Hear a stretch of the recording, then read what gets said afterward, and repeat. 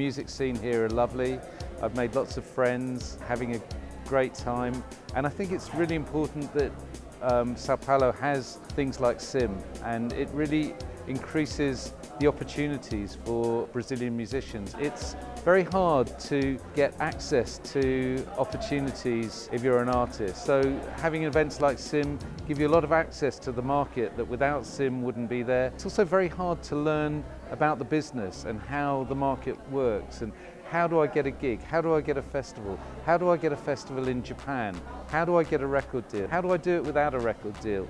You come here and you can get many different answers to all these questions, and it's a great opportunity to learn about the business.